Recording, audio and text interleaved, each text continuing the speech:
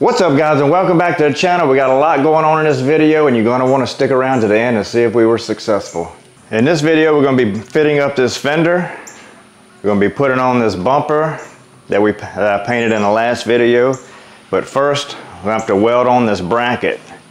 This bracket goes from here to here, and I got all this straightened out the best I could, and I got a little tension on it, that way I can weld it kind of in the right place. But first I'm going to try to put this fender on, make sure all the gaps are lining up along here, and then I'll be able to tack that in place once I make sure everything is just right.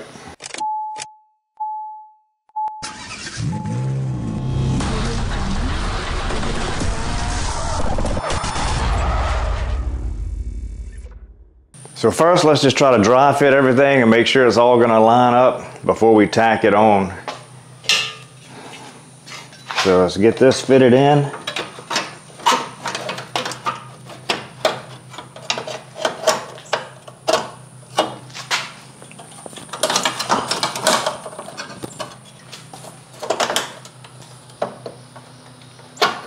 And after I get it all fitted, then I'll clamp it in place so it don't move again.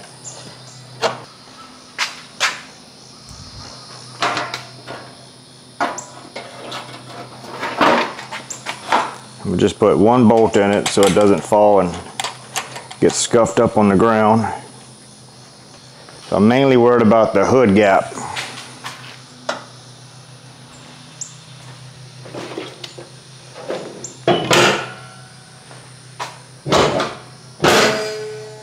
Alright, first the gap on this side is perfect, which is this non-wreck side. Over here, I'll bring this in, and it matches up really good. I still got a little work to do here, banging this in, because I gotta push down and in. So I like that, so should be good. All right, I'm gonna go ahead and bolt this side down. It looks good. I got one little spot weld, actually two right here. So I'm going to move this wire so it doesn't melt.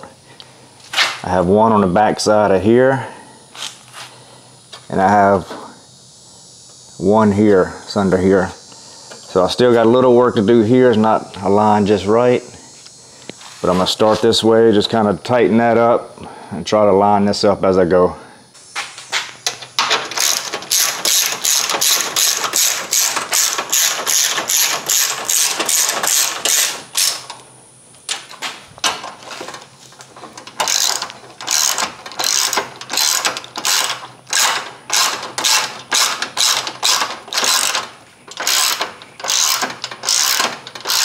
Alright, it's looking pretty good. I'm going to go ahead and get this fender back off and try to line these holes up a little better.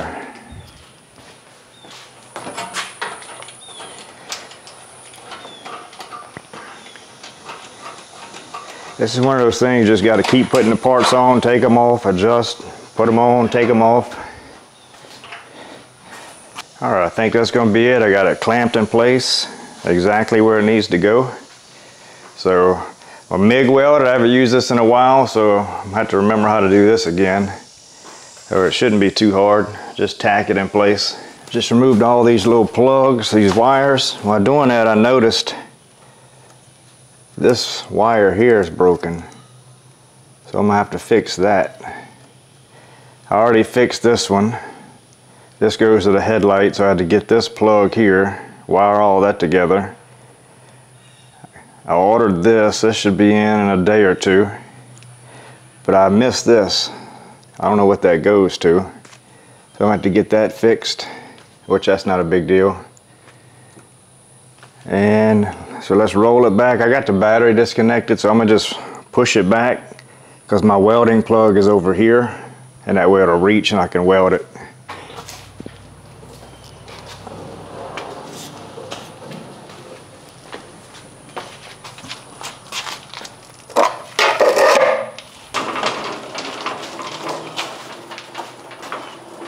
All right, I got the first one welded in. A little bit of learning curve. It's not the prettiest in the world, but it made good penetration, and that's going to work, so I'll touch that up. But trying to figure out the settings, because I don't remember all that. And trying to get a good ground. You want your ground as close as possible to where you're welding. So now I moved it over here, but we got paint and all that, so it would kind of cut in and out, which means it's not a good ground. So let's try to get this one welded in, and that'll be done. I have to move this out the way to have room. Let's see where I can put the ground at. Need as close as possible.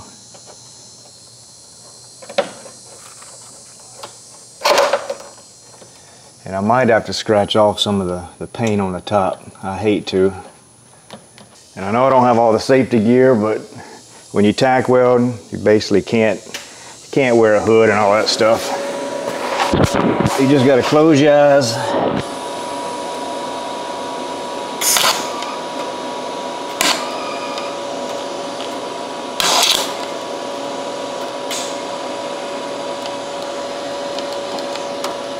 See, I'm not getting a good ground.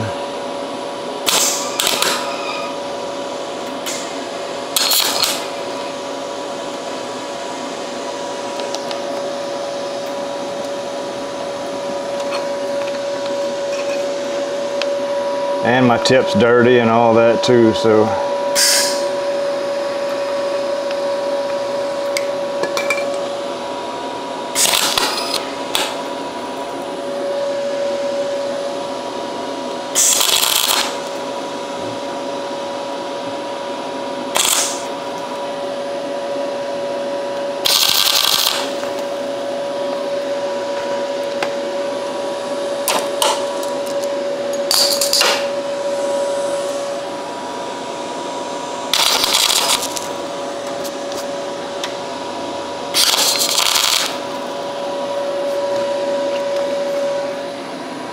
Alright, should be good for that. I got one more to do right here. Alright, it's all done. I didn't want to show it because I'm not wearing my hood tack welding, and I don't want people to copy what I do. So it's all done. It looks good. I'm gonna hit it with a little self-etching primer, and then whenever I paint the back bumper, then I'll just touch that up. So it came out really good. It's gonna hold. I think I'm gonna fix this wire next, and then when Tyler gets here, we'll put the fender on and then the front bumper. And this is a great little welder too.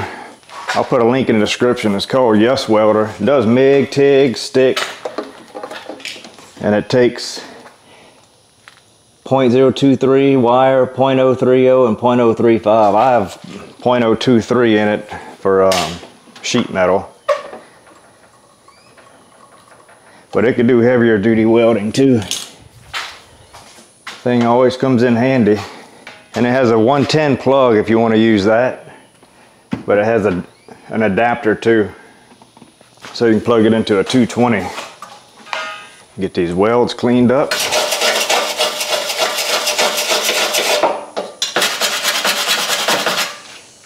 Not too bad. Hit it with some self-etching, if I have enough in here.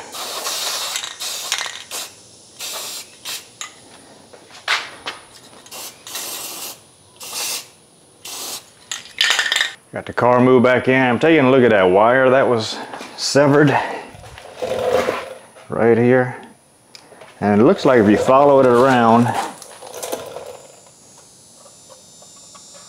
it goes down to the wheel, so it's probably a speed sensor or maybe something with the ABS, but I'm glad I happened to see that. So definitely need that fixed. So I'm gonna get that put back together, and then by that time hopefully Tyler will be home and we can finish up this fender and see how that bumper's gonna fit.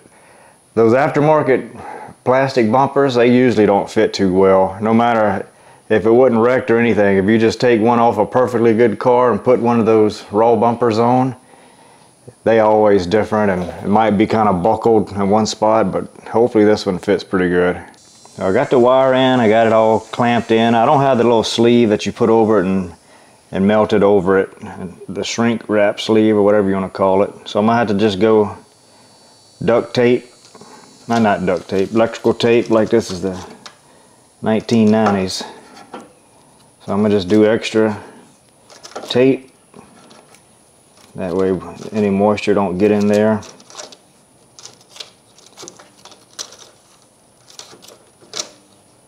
I think I'm gonna go ahead and just hang this bumper on here. That way it'll be ready. That way when Tyler gets here, we can really get everything fine-tuned. Hopefully nothing moved when I welded. It's always a possibility.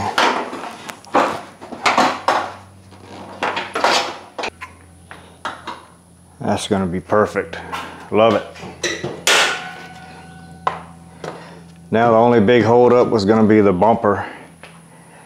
I just hate those raw bumpers. Sometimes it's better to try to find a used one and then refurbish it. All the gaps are coming out great.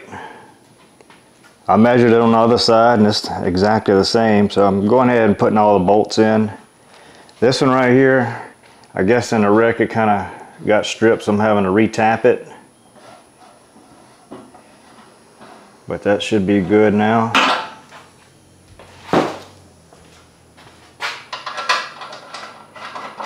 Right, going in great. So the only issue, see I have this clamped. The hole here is not lining up. So I might have to drill a new hole here to hit that nut that's in there. Because I need this fastened down. That way it brings it down and exactly straight. Plus you want it strong right there because that's where your bumper's connecting in here. But all that's coming out good. All right, look who finally showed up to work. So now we can get this bumper installed. I'm gonna put down some pads so we don't scuff it up. So we'll get that installed and we got some parts coming in today. I think that center emblem that goes right here, that's coming in. We got a new pigtail clip coming in, the hood rod. So I think we got everything. We'll get the bumper on, should be able to get the headlights on. We got the fender liner. So I think that's about it. And maybe a few other little knickknacks, but let's get this bumper on and see what else we got to do. Ready? Yeah, let's do it. All right, we're gonna go ahead and put the bumper on now. I know you're supposed to put the headlights on first, but since this is an aftermarket bumper, I just wanna go ahead and put that on, see how it all fits, but just to see how everything checks out. Yeah, I think that we just had delivery. So it should be the little pigtail that we need over there. So we'll get that wired in and that way we can get the headlights put in and then put the bumper. But I also noticed we're missing a little bracket right here on both sides. And I think it just clips in and that's what this bolts to. So we definitely need that there and there. So we might have to get that at a junkyard, I don't know. But we could put that in later after the bumper's installed. So let's just dry fit it right quick, take it back off.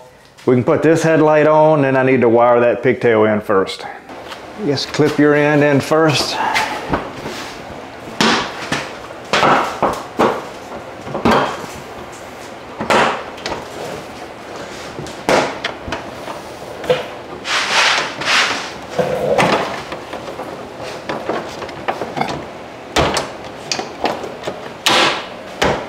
I'm gonna just leave that kind of loose. So that matches up. Yeah, we definitely need that bracket for here and here. Looks good. Your side matched perfect. Yep. All right, we just put the bumper on. It looks really good. The color matches perfectly, so that's good. And we didn't put this side in all the way just so it's easy to take off. And then we have to just still install that bracket. Just pops right on. But this needs some support, so definitely gonna need that. And I'm gonna install the two headlights, so my dad does the wiring pigtails. Yeah, the emblem came in too today, so we got the emblem, we got this rod, so we can get rid of that stick. And so let's get this back off, get the headlights on, and get this knocked out.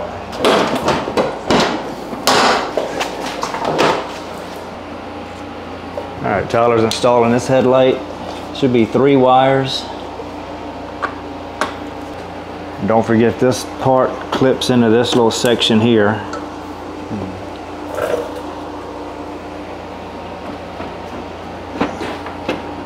kind of tricky. Bring that down.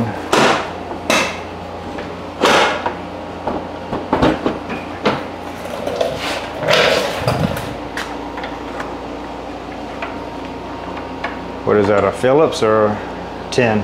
10.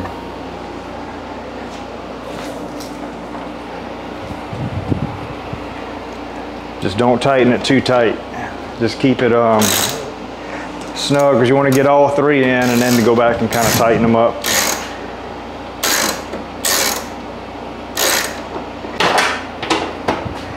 So we got 2 more bolts there and there. Our ratchet broke. The battery on the Milwaukee died. So we need to get another one of these. I thought these were supposed to last a while. So we got to buy some more of those. That's tight enough. You don't want to go super tight because those clips break real easy. So all that lines up good. Got a good gap here. All right, we got 3 packages here, so we'll get those opened up, get this wired in, and get that headlight installed. So the original had a green and a white wire coming out. This is red and blue. I don't know if it matters which wire goes where, but I looked at the other one and I marked it on here which one was supposed to be green, which one's supposed to be white. So the red one was going to the green, so I make sure I got them all going to the right way.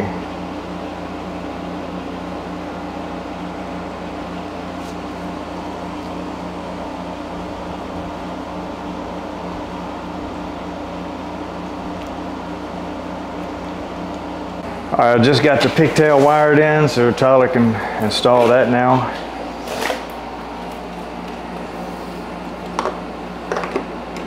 Yeah, we're trying to scrounge up different screws and bolts because a lot of that headlight was completely destroyed. Let me see, this is all that was left of this headlight. So this is all we had. So that's why the pigtail was tore off. We don't have any of the clips and bolts. So we try to keep everything from all other builds. Like we have some stuff, ton of screws we dumped out, just trying to salvage different screws and stuff. Hopefully this one fits as good as the other one, because this is the aftermarket. It's got to go above that. All right, good news and bad news. It fit. We had to take it back out though. The bulb that was in the old one, let's see, where's it at? So this bulb is blown, so the blinker's not working. I took it out and tested it, it's bad. And then this one didn't come with a bulb. I just assumed it said LED, so I thought all this was going to be LED, but apparently only this, the headlight portion, came with the LED bulb. So we got to buy a new one of these, get a bulb for this, and that all works perfect. I tested this, got 12 volts coming to this. This is the blinker, I got it on, I tested it, and it's showing voltage off, so the blinker would be working on that. So all the wiring is good, no issues there. So we could disconnect that, put it up, go get the bulbs, and we can keep on with some other stuff we got to do. With most builds, you take 1 step forward and 2 steps back, because you always have a lot of issues, but that's no big deal because we still have a lot of other stuff we can do. We're going to get this opened, we're going to get the emblem installed, see if that even fits with the luck we're having, and then get the neck installed on the, what's it called? That's the windshield washer reservoir. The windshield washer reservoir. So let's get this installed first. Hopefully this fits. I took that piece off of the old one. You probably got to fit it in way more than that. Yeah, there you go. Let me grab this. Now we're looking a little more classy. So that worked. Let's get that filler neck, put that on. Let's see if we're gonna be 2 for 2, turn this bad luck around. should be real tight. Push down and wiggle. All right, you got that installed. Now you got the emblem out. See if we can go 3 for 3. I don't know how that's gonna go in. It's gonna clip. Yeah, okay, so no screws. And I hope our sensor right here is good.